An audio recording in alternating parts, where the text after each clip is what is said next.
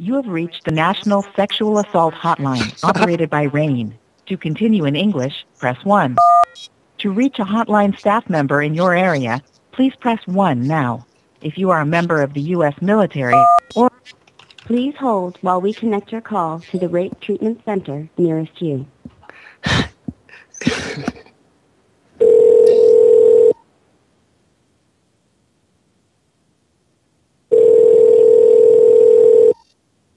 Thank you for calling RCS. Christina speaking. May I connect you to a counselor? Yes, please. In which city and state, please? Detroit, Michigan? I do apologize. You have the wrong RCS number. Are you sure? Yes. How can I get a hold of someone in Detroit? I would search RCS Detroit and type in the city and state. Okay, thank you very much. Have a good fucking day. You too.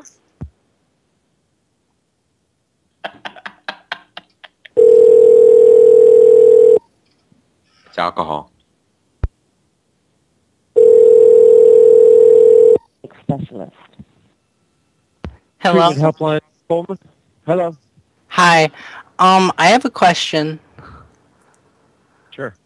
I was just at a party and my best friend, she drank a bit too much alcohol and she is passed out. How do I tell if she's poisoned or not? She just drank alcohol? Yeah, she drank a lot of Smirnoff. Okay. Well, people pass out on alcohol. Check her vital signs, make sure she's okay. Okay, but we're outside of a house right now. Should I take her home or should I take her to the ER? No, she's just passed out. I don't think you need to go to the ER. I think you just probably should take her home. How do I check her vital signs? Like, what do I look for? Just, heartbeat and, make sure she's, try to get her conscious again and talking and, yeah. You do those things. How do I check her pulse? Just put her fingers on her wrist. Okay. Okay, well, thank you very much.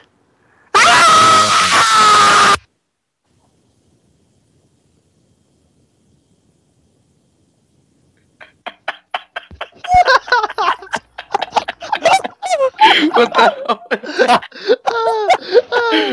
Oh my god, this is gold!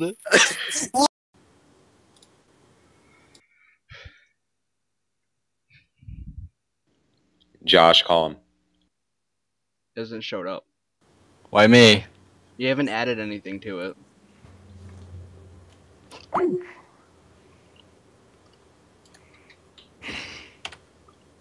I'm gonna do some cyberbullying thing. Does that sound good? Yeah, so you're getting cyberbullied from these kids at your it's school. No, it's It's what? child abuse. It's child abuse. Okay. Child abuse. I'm gonna make up some story that my grandfather locked me in a basement and tied me to a wall. Alright. John, that's mean, because you know a kid that You've happened. reached the Child Help National Child Abuse Hotline. If this is a life-threatening emergency,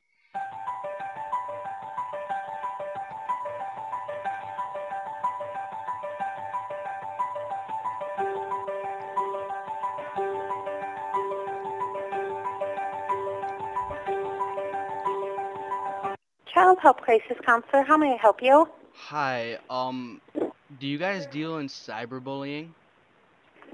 Well, what kind of situation's going on? Well, there's some kids in my school and they're making fun of me on Facebook, and I don't want to respond back to them because I know my school has a no bullying policy, and just my bad luck, they bring me up on bullying charges. There's a zero tolerance policy. I don't know who to go to get help for this. Okay, so you can hit the report button on Facebook. Okay, let me go to that right now.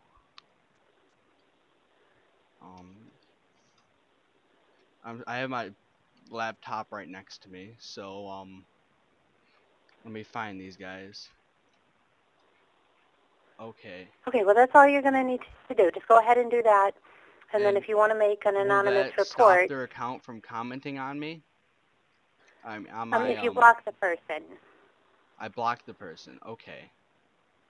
They don't teach us this stuff at school. It'd be really helpful if they would like bring anti-bullying into the curriculum. I think there's a lot of people that suffer from the same thing that I do. Hello? Yes. Okay. I really want to thank you for helping me.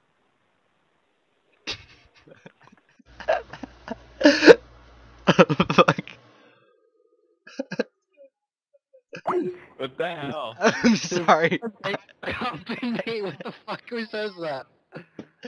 John, it's a child abuse center, not a cyberbullying. I actually like recorded myself blocking Dakota Evans on Facebook.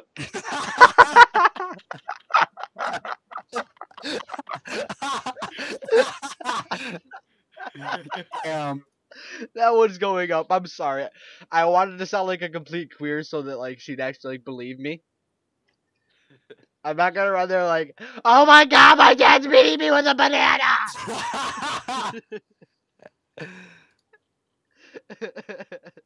My dad is beating me with a banana!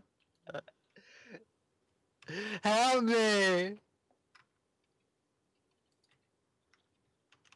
Should I do that? Josh, it's your turn now. Josh, do that. Just scream, my dad's Do beating me what? with a banana! John, record Josh now. I'm about to give him a call. Alright. I'm doing something. Crisis line, how may I help you? Hi, I don't know, this is kind of hard to explain, so could you give me a second? Sure.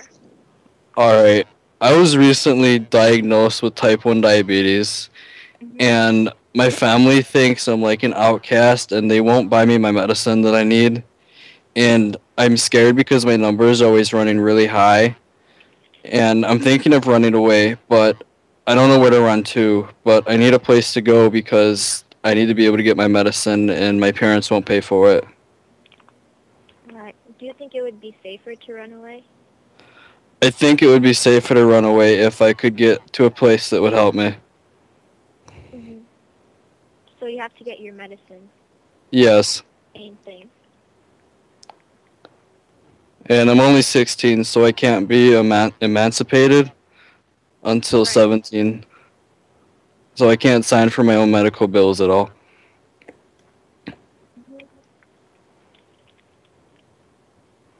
And then what's making your parents not want to pay for your medicine? They don't want to pay for it because it costs about, I think, around $600 for test strips per month, and about $300 for Novolog, and another $300 for the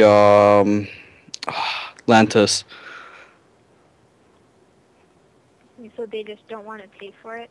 No, we don't have very good medical insurance, and it won't cover it. I see. So I need to be able to find a place where I can go. Okay, let me see if I could find some place for you. Okay, do you want me to give you my city and state? Yeah, I just need your zip code. Okay, it's 48122. Thank you.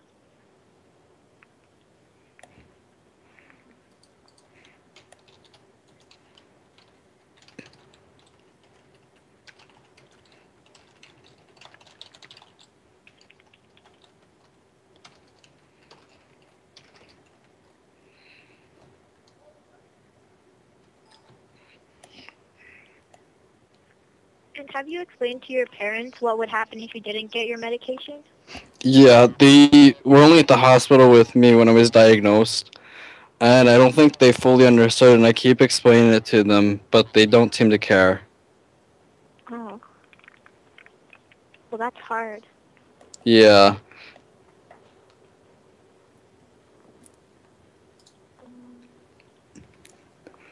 They aren't very educated. They are college dropouts, but I attend the public school near us, and I'm in all advanced classes, but they just don't understand that I need to get what I need to get. Oh, I see.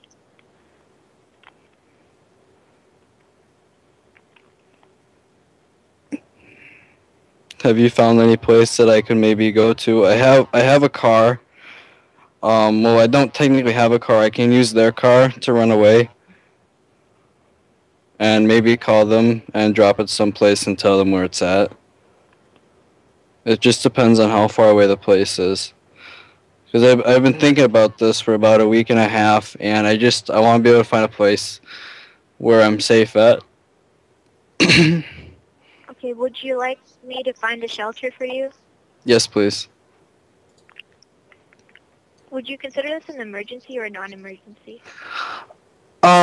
Medial, what's the word? Like medium emergency.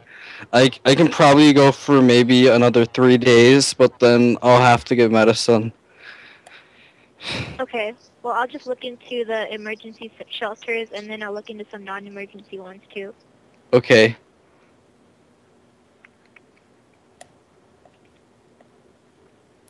Like, what I envision going to, maybe like an adoption shelter or something, where there's lots of hot girls and lots of insulin. That would be kind of cool. Well, we'll try to get you into a place that can help you to get your medication first. Okay. 48122, right? Yes, ma'am. I'm sorry. I'm I'm just laughing. Bad thoughts, you know. But it's definitely not a laughing matter. I mean, obviously I know what I'm talking about, you know. Mm-hmm. Without insulin, like, my blood sugar will rise and I can die. Yeah.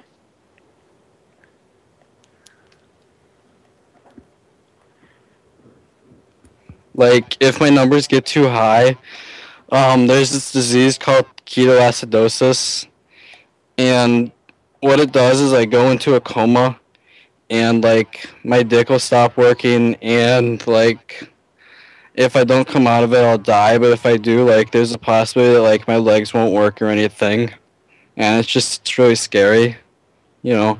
Oh, really? Yeah, that sounds really scary.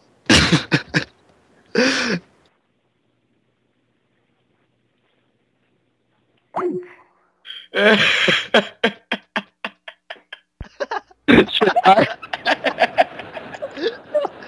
dick will stop working. Like, it was just the dumbest stuff that she didn't pick up on. Okay, I'm ending it. That was 6 minutes and 10 seconds of great.